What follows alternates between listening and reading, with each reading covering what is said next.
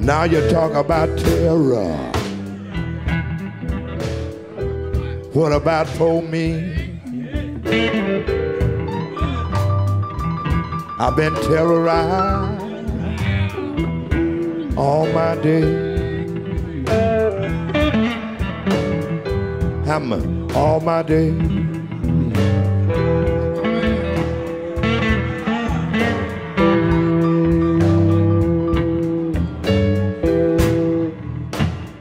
The country's major corporations seeking to crush union organization have filed legal papers to shut down the National Labor Relations Board, or NLRB, the federal agency that enforces labor rights and oversees unionization efforts. Elon Musk's SpaceX, as well as Amazon, Starbucks, and Trader Joe's have targeted the NLRB after it accused Amazon, Starbucks, and Trader Joe's of breaking the law in battling against unionization, as well as accusing SpaceX of illegally firing 8 workers for criticizing Elon Musk. The attempt to get the federal courts to overturn the 89-year-old National Labor Relations Act, which has governed labor relations since Franklin Roosevelt was president, is one more assault in the war against workers by corporations and Wall Street. Laws and regulations put in place by the New Deal have been steadily dismantled. The NLRB, for example, has already been rendered largely toothless. It is unable to fine corporations for breaking the law, including when corporations fire workers who are attempting to organize. If NLRB judges are declared unconstitutional, the goal of the legal challenge, it would halt judges from hearing hundreds of cases brought against corporations for violating labor laws. This latest attack on workers is part of a broader, decades-long assault that includes the mass layoffs of workers and costly stock buybacks to enrich shareholders at workers' expense. This assault has not only caused financial distress among the working class, it has not only seen wealth funneled upwards into the hands of the billionaire class, but has had negative repercussions for our society and our democracy. The Democratic Party's abject betrayal of the working class, especially in rural America, lies at the heart of the rise of a demagogue like Donald Trump. Rather than halt this corporate pillage, the victims of this assault are demonized as ignorant, racist bigots, those Hillary Clinton called deplorables. They are written off as a lost cause politically. The statistics, however, point to a strong correlation between the decline of the Democratic Party and mass layoffs, along with onerous trade agreements that ship manufacturing jobs to Mexico and China. The claim by many Democrats and pundits, such as New York Times columnist Paul Krugman, that there is a massive, reactionary, working-class, populist base in America is a fiction. Even the January 6, 2021 storming of the U.S. Capitol, it turns out, was not, in fact, a white working-class riot. But it is easier to dismiss the white working class rather than ameliorate their very real suffering. This failure to act is ominous. As labor journalist Hamilton Nolan writes, the people who fancy themselves as the captains of the ship are actually the wood-eating shipworms who are consuming the thing from the inside until it sinks. Joining me to discuss the war on workers and how it imperils what is left of our anemic democracy is Les Leopold, who co-founded the Labor Institute and is the author of Wall Street's War on Workers: How Mass Layoffs and Greed Are Destroying the Working Class and What to Do About It. So your book, I think, makes a very convincing case that the defection of the white working class in particular, which is largely often rural, is caused by this economic distress. And you have lots of data and statistics and charts to back it up. But I want to begin, as you do in the introduction, you lay out the cost, the emotional cost to workers who lose their jobs. You write that it's the seventh, considered the seventh most stressful life event, ranked more stressful than divorce, that recovery from the psychological trauma of job loss takes 2 years on average. You talk about developing new health conditions rise by 83%.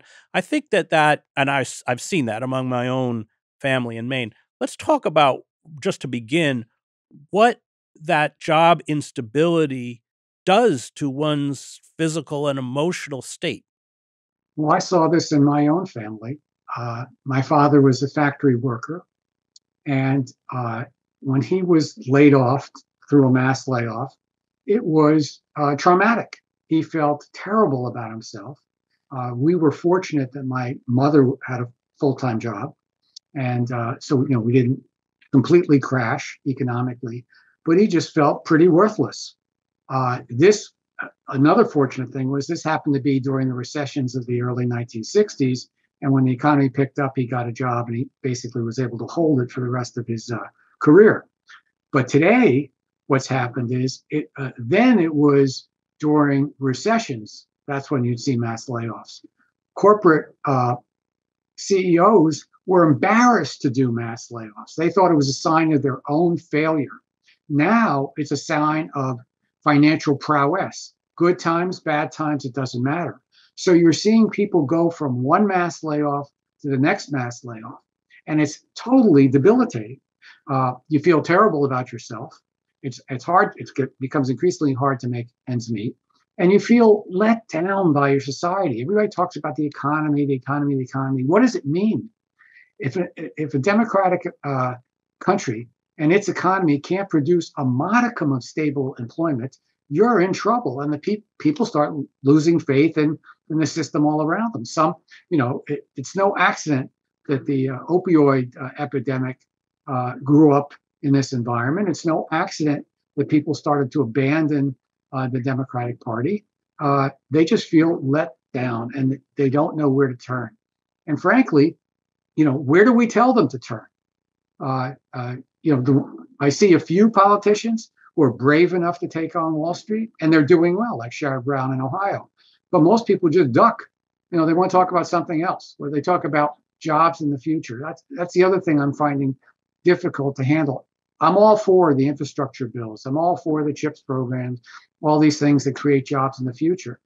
But what is it going to do for the person that's laid off now? We had a plant go down in Olean, New York. That's on the southern tier right above Pennsylvania. Very rural, once very industrial. So a plant goes down there, and in a few years, a battery factory is opened up in Buffalo 3, 4, 5 hours away. I mean, it doesn't do anything for you. You're being told, move. Take your family, your life, and just rip it up and move. Anyway, this kind of pressure has been studiously ignored. So that was one finding of our book is, as you've mentioned, explained it very well, we found there was a high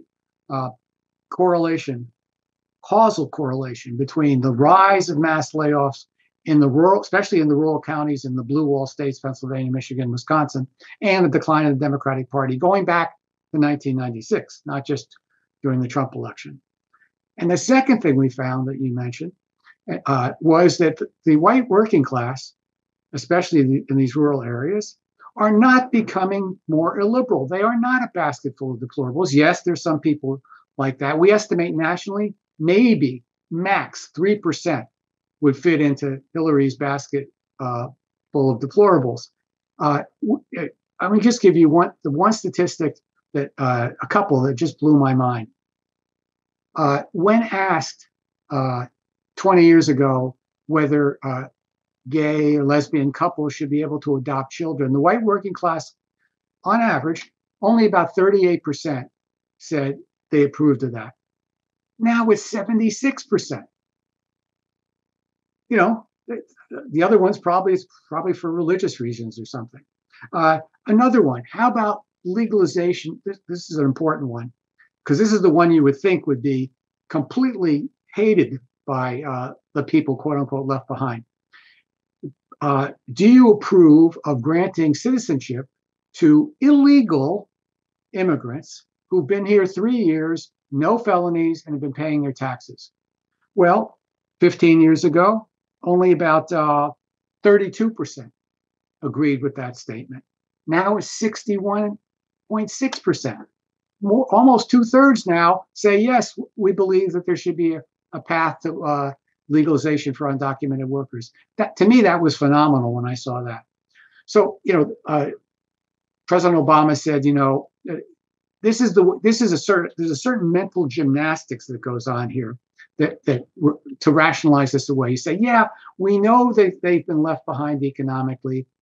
There's nothing we can do about it because it's the forces of trade, it's the globalization and technology, and besides, it's their fault that they're clinging to guns and religion. We're not making them do that. Well, it turns out we saw no evidence that people are getting more religious. We saw no evidence that they're clinging to their guns. They're not more homophobic. They're not more racist. They're getting more liberal, but they're angry. And as you said that very well, they're disgusted that no one is reaching out to them, not just to pat them on the back or wear a hoodie and make them feel good like we look the same. No, people that will actually intervene and stop mass layoffs. That's what has to happen. Direct intervention to stop mass layoffs and the tricks that Wall Street plays to promote them. Leverage buyouts, stock buybacks. We should just be clear, as you make clear in your book, that the financial structures have changed with the rise of corporate raiders. We now politely call them private equity firms. And I did a good interview with the Pulitzer Prize-winning financial or business reporter Gretchen Morgenson on her book on private equity. So, so the model changes where a private equity firm comes in and harvests a corporation to sell off its assets, in essence, to destroy it. They're not trying to sustain it. And that has fueled, we'll go back to certainly the Clinton go back to Reagan probably, but that has over the last few decades seen wave after wave of mass layoffs. I wrote a book called America, the Farewell Tour, and wrote a chapter out of Anderson, Indiana. That's where GM used to make its cars, good union-paying jobs, a middle-class city. They literally packed up the equipment and moved it to Monterrey, Mexico, where they pay workers $3 an hour. And the city has fallen into a death spiral with all of the attendant problems that you point out: opioid addictions, suicides, very high. And yet the Democratic Party just utterly fails to address this issue. You write, Joe Biden, Chuck Schumer, and Bernie Sanders had golden opportunities during the pandemic to stop two significant mass layoffs, one in Morgantown, West Virginia, the other, as you mentioned, in Olean, New York. The failure to act contrasts sharply with Trump's strikingly symbolic and partially successful effort to prevent the Carrier Global Corporation from moving jobs from its Indiana facility to Mexico in 2017. And I think this is an issue that many people who dislike Trump don't pick up on, although, of course, he's a con artist. But he does speak to this pain directly in a way that no other Democratic politician does, with maybe the exception of Bernie Sanders and Sherrod Brown, of course. Well, look, that's an excellent point. First of all, it was a very self-conscious effort on the part of the Democrats and the Republicans from Reagan on to rip up the New Deal controls, get rid of the guardrails. Just like you talked about the NLRB, that's another one they're now trying to get rid of. But basically, these corporate raiders, the harvesters, that just wasn't going on before deregulation. That was frowned upon. That was easily stopped. SEC would walk in and say, "No, you can't do that." Well, I just want to interrupt you. As you point out in your book, stock buybacks used to be illegal. Yeah, well, it was basically so controlled that no more than 2% of corporate profits could go to stock buybacks. Now we're talking close to 70% of all corporate profits in society. And some companies, not just a handful, but hundreds and hundreds, spend more than 100% of their profits on stock buybacks. They're basically taking their money and giving it to the largest stock owners. They're not investors. These are stock sellers. And these are the hedge funds and other large institutions that swoop in, demand a stock buyback. Actually, that's why Carrier was moving to Mexico, not to keep up with the competition, but its parent company, United Technologies, had a bunch of hedge funds took a position in that company and said, we want a $6 billion stock buyback. So they figured, we can save $60 million by moving our most profitable division to Mexico. And Trump did intervene. The story of, it's so painful to bring this one up, but, I connected with the president of the union at the Morgantown, West Virginia facility. It's Mylan Pharmaceuticals. And there's a whole seedy history there with Joe Manchin's daughter, and she got like $100 million. Right, they produce EpiPens for $10 and then sell them for hundreds of dollars. Right. But there's a whole bunch of. But let's put that aside. She was gone, and the new owner wants to move it to India in the middle of the pandemic, and they're making generic products. So this local union was steel workers, former oil, chemical, atomic workers, progressive. Organized, and they got Bernie Sanders' crew, Our Revolution, to support them. They appealed to Biden administration. They appealed to Bernie. They appealed to Manchin. They even suggested to the state government, why don't you buy the company and then we'll produce generic products for the VA and for Medicaid. Pretty smart, right? Nobody did anything. So 1,500 of probably the best blue collar jobs other than coal in all of West Virginia, 1,500 jobs, average pay 70 grand, goes under. And this was when they could have used the Defense Production Act. They did that with the baby formula just before this period, but they didn't want to do it. And I can't figure out why. This was such an easy way to bring national attention to, we're not going to put up with mass layoffs. It's funny, the president of United Technologies had a great line. When they asked him, well, why did you give in to Trump? He goes, I was born at night, but I wasn't born last night. We get 10% of our revenue comes from federal contracts, right? So there's $760 billion a year in federal contracts. What if you told them, guess what? From here on in, no more mass layoffs, no more stock buybacks. You don't want to do that? Don't take the contract. We'll find somebody else. Set up. You can use the bully pulpit. You can use the federal contract. Now, people will say, whoa, wait a second. You're messing with capitalism. It's not going to work. Well, you know what? These large corporations are enormously flexible. The other thing we found, this is another sad one, that Olean plant in upstate New York was Siemens Energy. 90,000 employees, was spun off, but still connected to Siemens, which has 400,000 employees, a German-based company. Well, 1,700 U.S. workers lost their jobs when they stopped making a certain kind of compressor for oil rigs or fracking or something. In Germany, 3,000 were going to lose their jobs.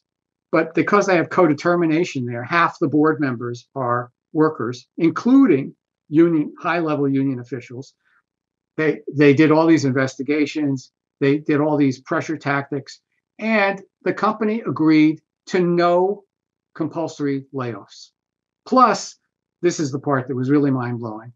In other words, you have to buy the worker out before they'll leave. Otherwise, you can't get rid of them. The 6 facilities that were making the product that they were shutting down, they agreed to put something else in the plant and keep the 6 plants open. So that could be part of your federal contract. No compulsory layoffs, no plant shutdowns, no stock buybacks. But you have to interfere with capitalist and Wall Street prerogatives. That takes guts. And I keep asking myself, don't they see that it really works for Sherrod Brown in Ohio? I mean, Bernie in Vermont and Elizabeth Warren in Massachusetts, those are, Democratic states. But Ohio, Brown outpaced Trump by 15% in 2020. So people respond to those who are really trying to protect their jobs, and it just has to happen. My big fear is that the right is going to wake up. They're going to see what Trump did. The polling, by the way, after that showed that was enormously popular with the American public and with Democrats, for that matter. They're going to wake up and say, you know what? Instead of going after these companies because they're too woke or for diversity, let's go after them because of their layoffs. Now that you make an interesting point that reminds me of Gaza, actually. I mean, so we have no leverage over Israel unless we stop the arms shipments. That isn't going to happen, so we have no leverage. So the Democrats have no leverage over these large corporations because they won't halt these massive government contracts. And you have, I forget the name of the CEO, but when Biden does his infrastructure bill, signs it, he's standing next to what's the name of the woman who just eradicated all sorts of jobs. 1,700, right in front of them. Right? Yeah. No, I'm afraid that's what's happened.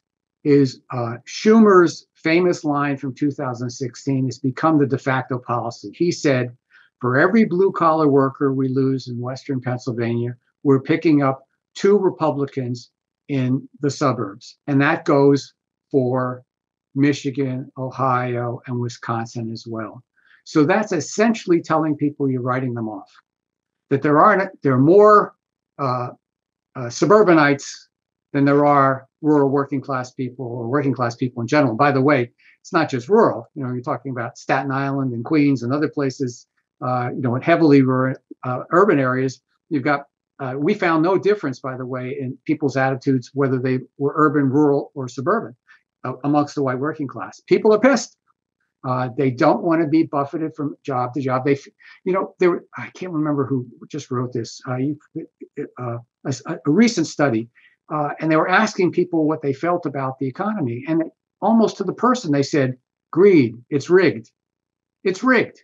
People feel it's rigged against them, and that the Wall Streeters are walking off with the money, and the CEOs, and that the politicians are too eager to get campaign donations, and frankly, also have their eye on, maybe get a good Wall Street job after they leave office. Too many people are geared up that way, and it's now permeated into the political culture. Everybody feels it unless they're really benefiting from it, and that's a very small number of people. Well, they feel it because it's true. Perhaps, yes. It's not a feeling; it's a fact. Exactly. And so not only do these corporations lavishly fund politicians like Barack Obama or the Clintons, but they take care of them as soon as they leave office. There's payback.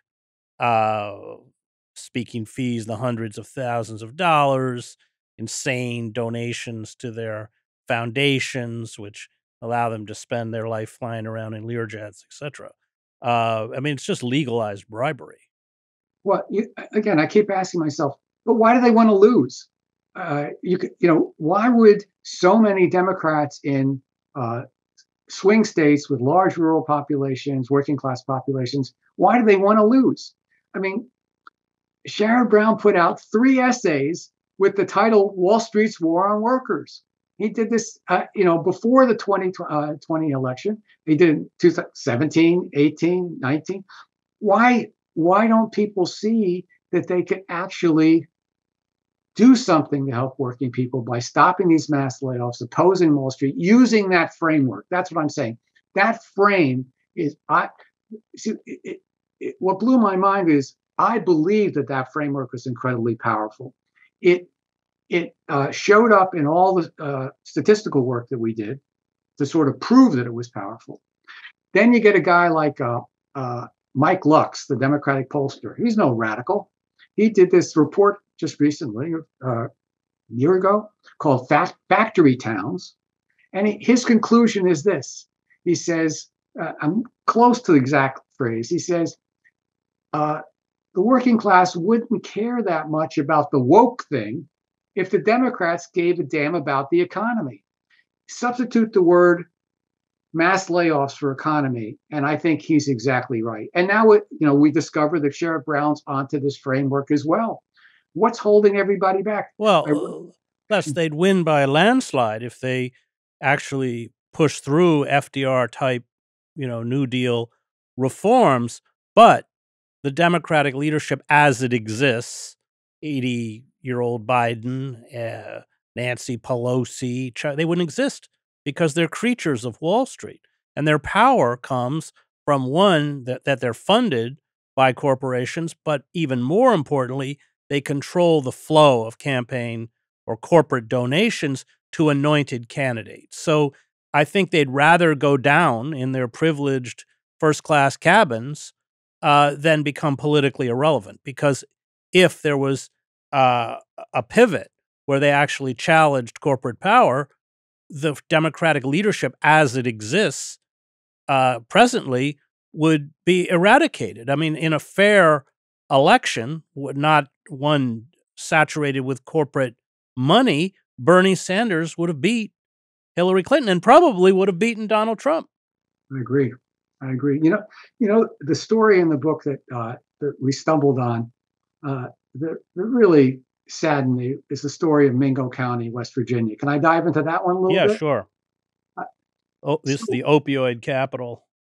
Yeah. So Bill Clinton wins Mingo County, a small county in West Virginia. Had at the time that Bill Clinton won, it had 3,300 coal jobs. He got 69.7% of the vote, right? A landslide. Every 4 years thereafter, the Democrat got less and less and less and less, and Biden ends up with 13.9%. I mean, that's a pathetic amount, right? You'd get more than that by far if you were a write-in candidate in that area. I could run your campaign and get you more than 13.9%. So this county has an incredible history. This is where Mother Jones came and spoke during the Coal Wars of the early 20th century. There was basically a war going on there between the United Mine Workers, who was trying to organize, and the thugs that were hired by the coal industry. In fact, state and federal troops had to come in there to basically put it under martial law. Well, there was an armed uprising in Blair Mountain for 3 days. They fought them off. Yep. And finally, with the New Deal and Roosevelt, unions were recognized. The coal miners, United Mine Workers started to prosper. Workers started doing better, and they rewarded the Democrats with their votes. All right.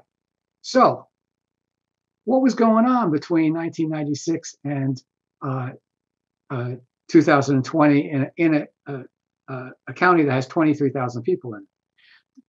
The coal mining jobs went from 3,300 to 300. So this was the perfect place for the Democrats to do a real work progress administration. Go from town to town, ask people what they need, and then create public jobs to produce what they need. They're going to say, we need better schools. Okay, build new schools. Our roads are falling apart. Build new roads. We don't have internet. Wire them up. We need better healthcare facilities. Produce more healthcare facilities. The strip mining legacy has to be cleaned up. Start, bring Conservation Corps in, clean those places up, get the rivers below or polluted, fix them. There were tens of thousands of jobs to be created in Appalachia, in West Virginia, and thousands that could have been created just in Mingo County. And the Democrats didn't do anything, nor did the Republicans, but we didn't expect them to do anything. So they relied on, what did they rely on? The private sector. What did the private sector do? They came too enterprising. You can't make this up. A guy who just got out of prison being a pimp set up a drugstore, got some doctor to fill out prescriptions so that he could put out a prescription per minute. And then a second drugstore competed with the first. That's free enterprise, right? You come in, take advantage of the market. This little county became the pill mill of America. Put out more. That one drugstore was the 22nd largest distributor of opioids in the whole country. You're talking, New York, Chicago, Los Angeles, Houston. No, Mingo County, West Virginia, in the top, number 22. You think these people are going to reward the Democrats for creating a few handful of jobs in a drugstore? I mean, this is a try. You could, if I were trying to write a spoof about how to destroy yourself politically, I couldn't have made this up. And then on top of that, Wall Street came in and fed on the carcass of these coal mines that were going under, and tried to rip the health benefits away from the coal mining retirees. And that was all legal. UMW, the union fought them very hard, but a lot of coal miners lost their retirement healthcare benefits. And we have to stop that. Progressives have to stop. You can't call yourself a progressive and not fight mass layoffs and not fight Wall Street. You just can't. You can't say, this is all okay and the system's going to work itself out by itself. It doesn't. Left to itself, it flows to the bottom, not to the top. It takes human will undo that regulation that allows those stock buybacks. Don't let them put debt on a company when they do a leverage buyout, a corporate raid. Don't let them use borrowed money. They have to use their own money. They play it completely differently. And there wouldn't be immediate mass layoffs. And the other big fiction, then I'll stop pontificating here, is that, okay, get an education, get a job in high tech. This is what we've told people to do. Maybe you can't do it, but your kids will do it. And then things will be fine. You have a bright new future, stable employment. Well, last year, the high tech industry did, probably $100 billion in stock buybacks. How did they pay for it? They did 260,000 mass layoffs. 260,000 workers lost their jobs in the high tech sector through mass layoffs. Another 50,000 so far this year. These are the jobs of the future. And don't get me going. Then people say, well, no, you can't. It's AI. It's new technology that's doing it. Baloney. There's no indication at all that any of these jobs are lost due to AI. Oh, I take it back. Maybe the dismissal notices were sent to people through an AI type program.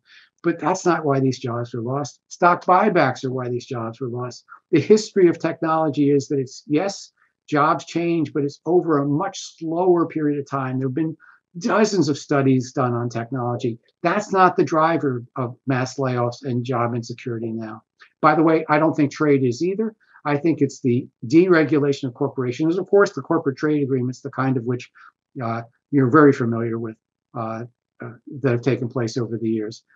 This all can be stopped. Human will created this. Human agency created this. Human agency can stop it. But we need a movement to deal with it, and that's got to be built. So the Democrats and the Republicans in every election fight over this very narrow slice of the electorate, the kind of undecided voter, which we're seeing again. And as you point out in the book, they write off whole segments of the electorate. I'm just going to read from the book. The Democrats currently are leaving behind somewhere between 20 and 50% of white working class non-Democrats who are moderately to very liberal on the most divisive social issues. This translates into approximately 10 to 25 million socially liberal white working class people who are non-Democrats. Given how close elections currently are, neglecting these workers should be considered political malpractice. I'm really glad that you spotted that one. That was one of the most amazing findings we came up with, because we broke the electorate.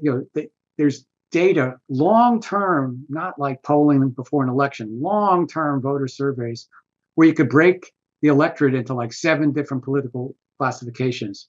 So we put all the Republican-leaning people who are white working class into one pool. And then we ran all these questions through that pool. And it was stunning. It was stunning how many of these rabid Republicans and heavily leaning Republicans were, in fact, socially liberal. But the thing that triggered them, the one problem with these long-term surveys is, they're not put together by people like you or Gretchen. So they don't have a lot of job-oriented questions, but they have a couple that hint that way. One was on environmental job loss, and the other one was on trade job loss. And the responses to those questions went through the roof. People were really angry and worried about those kinds of issues. So that, again, I think goes back to the fundamental point. There are millions of socially liberal, so-called Republican conservatives who are freaked out about job loss. And they want some kind of job stability. And they don't, here's the other little thing we noticed. We do a lot of work with trade unions and a lot of workshops. And what I've noticed is that when people feel that the union can't protect them and that the Democrats can't protect them, they lean towards the Republicans, figure, well, we might as well do deregulation or something, because that's the only group now that could help protect my job. Let's help the companies. Maybe they'll protect our jobs. That's what happens when you have only 6% of the private sector in trade unions. That's what happens when the Democratic Party doesn't fight against mass layoffs. People start leaning to the company for some sort of protection. And we have to talk about trade deals, because it was Clinton that pushed through NAFTA. It was Hillary Clinton that was trying to push through the TPP. These trade deals essentially break down barriers so that sweatshops in China, Vietnam, Mexico can mass produce products, and they can be brought back into the United States at virtually no cost.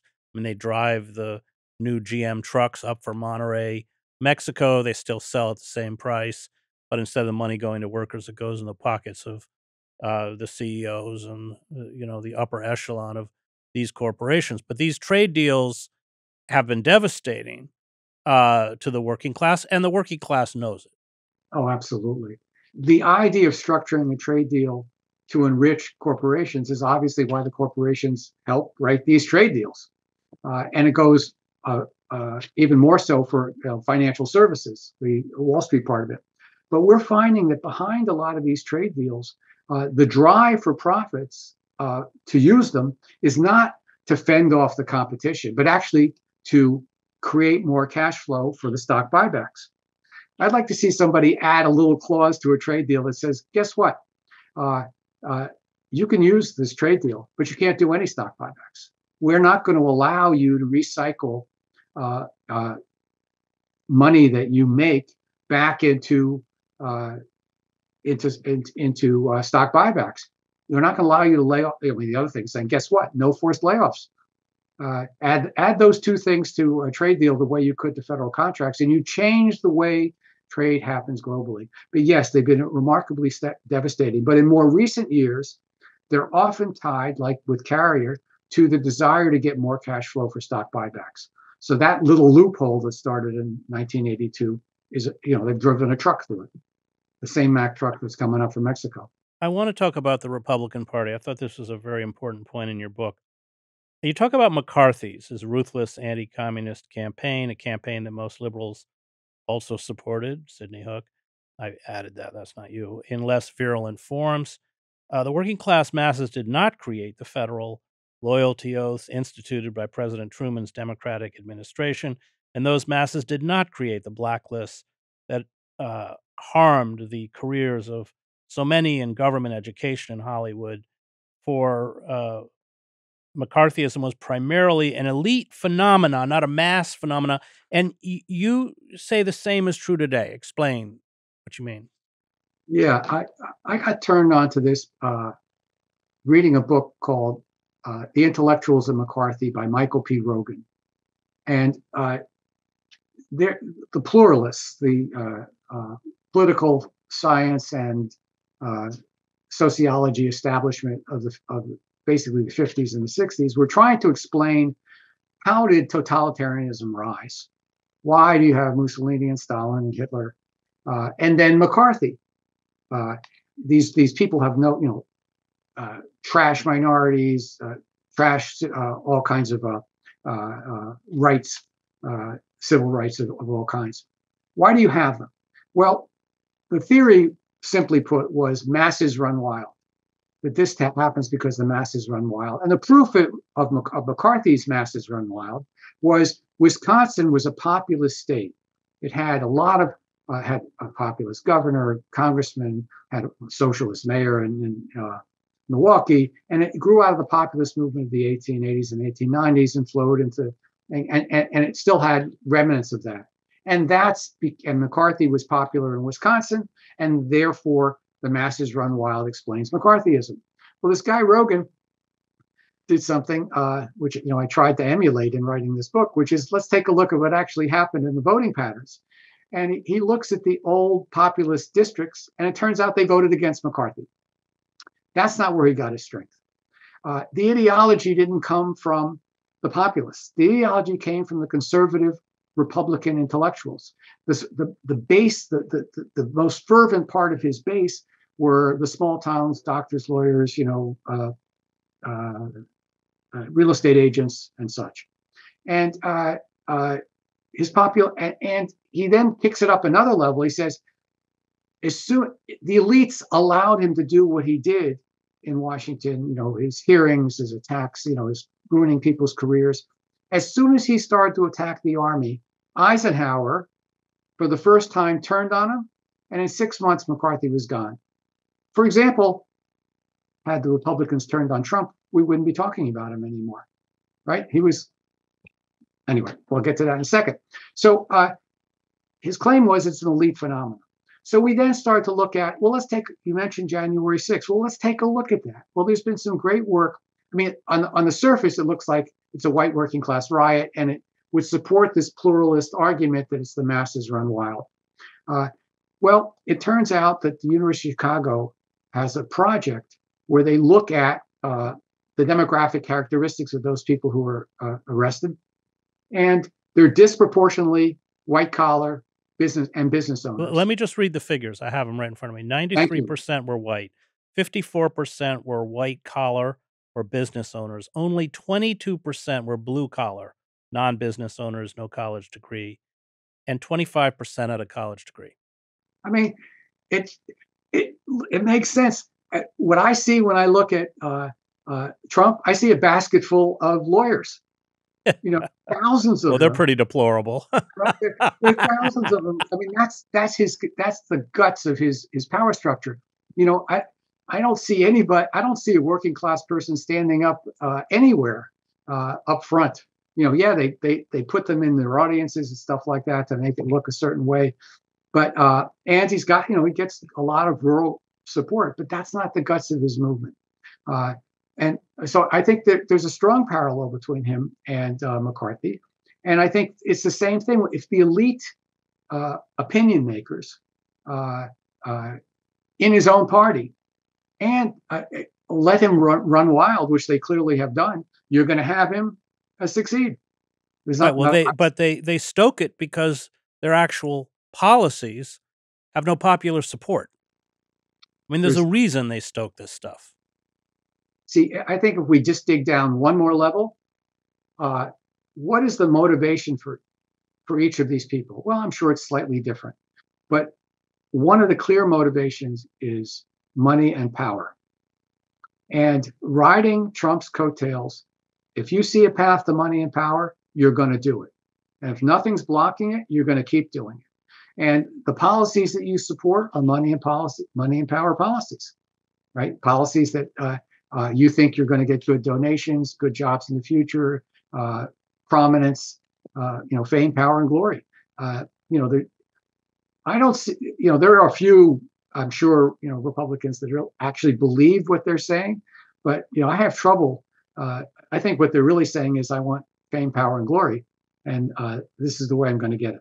Well, as you point out in the book, however uneasy that relationship might be sometimes, the business community in Nazi Germany had no problem working with the fascists, especially since after May Day, they shut down all the unions, capitalism, and as you point out in China, can function quite well with totalitarianism. I just want to read this paragraph.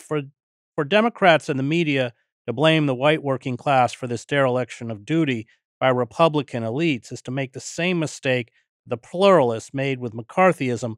The white working class does not have the franchise on authoritarianism, racism, sexism, xenophobia, homophobia, religious intolerance, or violence.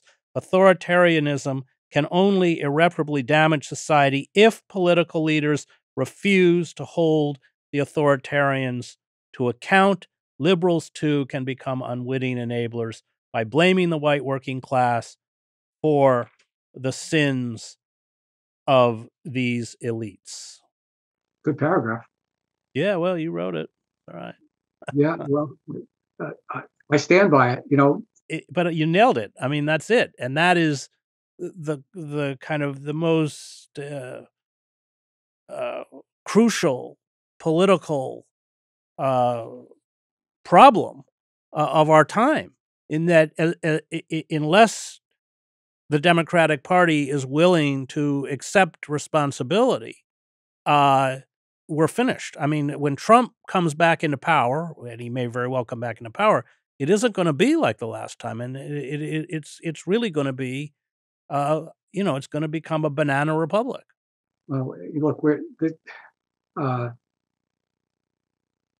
I came up through the 1960s, and let's face it, there was a lot of chaos going on there, and there was a lot of struggle. But I never thought that the democratic system itself was going to break, even with all the bombings and the assassinations. I mean, it was just like 1968. I never want to live through that again. And I was at the Democratic National Convention. I was in the South.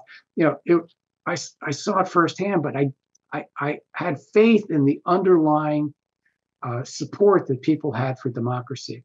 I'm worried now, because after 40 years of job instability, you've now threatened the very essence of what people need to live, to not spiral down. The death spiral you talked about for a community is also the death spiral for each person. Feels, really letting their family down, letting themselves down.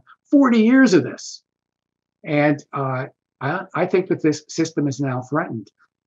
I hate to pin all my hopes on the labor movement, but that's where I am, and I think that Sean Fain at the UAW is onto something. He's the first labor leader in decades that speaks for the class as a whole when he talks. I mean, when he got up and said, billionaires should not exist, just like that, that's a sign to me that he understands that a movement can be built. What I'd like to see him do is to create, in a sense, a nonpartisan political movement for like $1 a month or something. Anybody can join, and a very simple platform. No more mass layoffs, no more stock buybacks, no more leverage buyouts. Very simple. I think millions of people would join, and that would give him leads to organize. Look, I'm trying to get into the ear of his assistants and comrades, but something has to break where another movement gets built, because there are not enough Sherrod Browns or Bernie Sanders or Elizabeth Warrens. They're just not enough. And to get them to be enough, you need something to, I think, come up from below. And what I saw, I was impressed with what happened with the UAW. And there's also the Communication Workers of America are very, very good. By the way, they run courses for 1,000 workers a year based on my Runaway Inequality book, and now based on this book as well. They really day-long courses. They spend like $1 million a year educating their own members to run through these courses. That there's some hope there, but we need that's what a lot of people forget. One of the fundamental roles of labor in society is education. Exactly. That was a trusted source of information. It still is a trusted source, but with only 6% of the business sector and unions, we got problems. We're better off in the public sector, but you need that private sector organized. And where you started this conversation with the NLRB laws, if that goes, you're not going to see hardly any more union organizing, and you're into the modern form of feudalism. You're back to the Mother Jones period, where you can't organize. It's going to be against the law to organize, and we can't head in that direction. The scary thing is you've got a guy like Jamie Dimon, right, from CEO of J.P. Morgan Chase, supposedly liberal guy. He says, "Oh, we can work with Trump." He's already said it. Lloyd Blankfein said if Bernie Sanders was the nominee, he'd work for Trump, one of a major Democratic Party donor. What's interesting, the UAW strike was really popular. It's been a long time since a strike was actually majoritarian support for a strike. So there's something out there where people, it's that basic system, a little model I put forth before. If you've got all the power with corporations and the Democrats aren't protecting you, then you got to have at least a union. People, the Starbucks workers, we're working with these Amazonian United workers right now, providing education. They understand. They're telling me I'm too conservative. I'm not attacking capitalism enough. These workers are totally comfortable attacking it because they're living it every day. They're basically throwaway people. They're treated like you can just toss them away, work them to death, and then get somebody else. We need some sort of an uprising, that is structured. Not another, Tahrir Square, Arab Spring, or the we are the 99%. We need it structured. You need an organization that actually has the infrastructure to hold us together. But we also need an organization that has the power to strike, because that's the only weapon working class people have to fight against their overlords. That's it, the strike. Yeah, if they take that away, you're going to see violence. Well, that's what we're watching it right now with the NLRB. That's what they're doing. Anyway. All right. On that I'm trying to be a hopeful little note, optimistic. I'm trying for the listeners here. I'm trying to be optimistic. The book's not as pessimistic as we are being right now, but I don't know. I think we better face what's in front of us. Oh, you're right. We're not going to resist by selling hope. That's not our job. Our job is to sell truth, not and sell also, it, but say you can't build something unless you face up to what you. I learned that in war. People had a Pollyannish view of their own immortality didn't live too long. We have to see what's in front of us, and then we have to resist. Well, but I highly recommend your book. I think you nailed it. I think it's a really, really important book, and I want to thank you for writing it. That was Les Leopold, co-founder of the Labor Institute and author of Wall Street's War on Workers: How Mass Layoffs and Greed Are Destroying the Working Class and What to Do About It. I want to thank the Real News Network and its production team, Cameron Granadino, Adam Coley, David Hebden, and Kayla Rivera. You can find me at chrishedges.substack.com.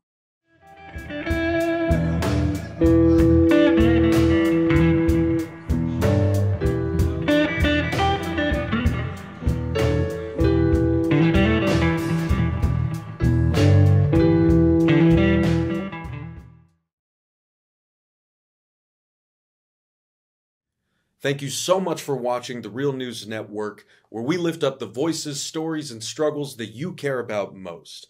And we need your help to keep doing this work. So please tap your screen now, subscribe, and donate to the Real News Network.